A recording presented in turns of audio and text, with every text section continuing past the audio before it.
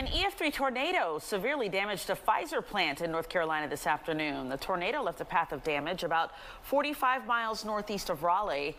The video of Pfizer's Rocky Mount facility shows the roof crumbled and building debris scattered into the surrounding parking lot. Pfizer says no one at the plant was hurt. The sheriff says around 50,000 pallets of medicine were damaged. Is that unusual to see a tornado in that part of the country? A little bit. The system that spawned a couple of them there up in North Carolina and moving into eastern North Carolina. So not unprecedented, but unusual here in the month of July.